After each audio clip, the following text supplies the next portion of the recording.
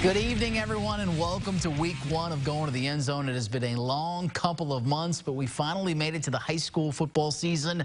We are going to soak up all the sports, including high school football, while we can. We start in Brazil, where the Northview Knights and Terre Haute North Patriots begin the 2020 season. The teams split their last two meetings. So what will the start of 2020 bring? Let's find out tonight. Patriots on an 8-game losing streak. Knights have lost 2 in a row going back to last year. How about the first touchdown of the year going to North running back Donovan Cherry? 26 yards on the scamper here, and the Patriots lead it 7-0 against those Knights. Northview takes the kickoff, though, and marches all the way down the field to answer. It's Keegan Garrison with a fake, finds a wide-open Braxton Sampson for the touchdown. We are tied at 7. Second quarter, Knights with the ball and on the move. How about their bread and butter play of the night? Garrison with a screen pass to Corbin Allen, and check this out. He does the rest, picks up a first down and then some. He is finally brought down, setting up a 1st and goal for head coach Mark Rates' team, and he would cap off this drive a little later with a touchdown run. It is 14-7. Knights take the lead. They would lead at the half. Third quarter,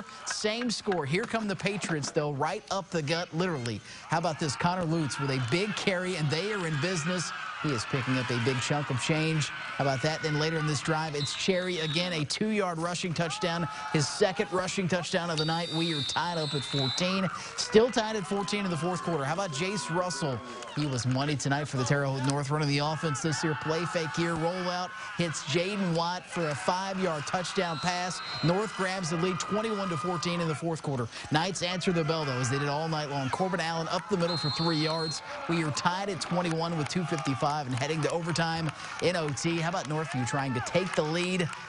They missed the chip shot field goal here, though. We are still tied. So Terre Haute North, after the missed field goal, can win it with a field goal or touchdown. We talked about Jace Russell's night. How about a 10-yard touchdown scamper here, just doing what he does best. He is so slippery. That's your walk-off winner week one. Are you kidding me?